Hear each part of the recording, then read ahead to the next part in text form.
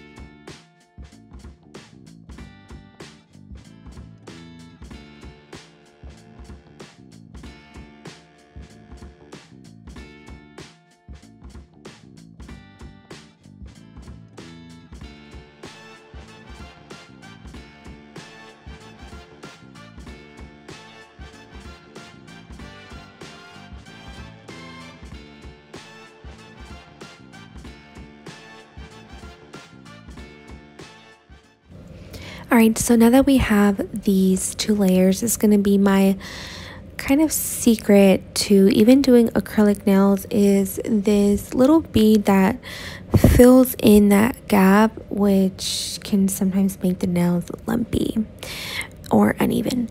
So I'm going to apply it upwards and then I'm going to blend it down, and that's just going to even out my second layer. I'm going to stop after this, but I do recommend doing a 3rd layer in the apex area and smoothing it into the cuticle and into the tip of the nail. So I'll probably do a video separately on actually how to get the shape right, but since this is just my practice hand, I'm not going to do that. I'm going to stop here. What it is just going to give me a nice and even smooth nail, but not necessarily an apex. The nails are pretty thick though. They don't look that thick, but they have some shape to them, so I think they would actually be fine like this too. But I would always just, especially with length, just guarantee that it has more of that little apex area, you know what I mean? Because I have made some mistakes. I have done some nails that should not have been as thin as they were, and it's been bad. Okay, let's just leave it at that. So I'm going to continue with doing this kind of fill-in bead, or kind of, yeah, fill-in bead, however you want to call it. And this really helps in even it out, smooth it out. And it's okay if it's not like perfect and smooth in the first and second try. As long as it's mostly even, you can add these little beads to fill it in.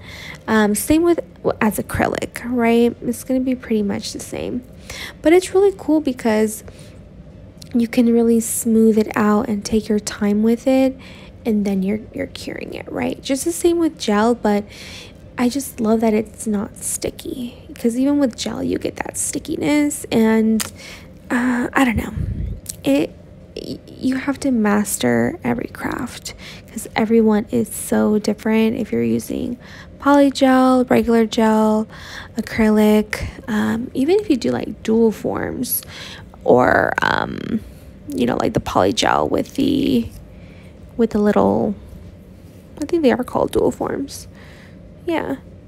So yeah, it's really fun. So let me know if this is something that you would try out if you've never done it before. Some people have allergies to acrylic, so this can definitely be an alternative. And even if the smell is not something that you can do where you are, this is really cool because there's no smell, and alcohol is really inexpensive. This is 70% alcohol, like I mentioned, so it's really cool. I do have a slip solution, but I feel like alcohol is perfectly fine. I'll test it out and see if one is better, but I find that alcohol will work as well. Yes, so I feel like when you're doing polygel, you kind of have to train your brain if you're used to using acrylic, because you're thinking that the monomer or the liquid is going to help it, but it's really just making it more slippery and drippy. So it's like you kind of have to get that out of your head and just kind of flatten it and smooth it with the brush. So it's a little different. So yeah, I'm gonna stop here, and I'll let you see the rest of the application. After this, I'm just going to hand file it, and I passed through it just a little bit with my sanding band, and I did a matte top coat, and you'll see the reveal at the end of the video.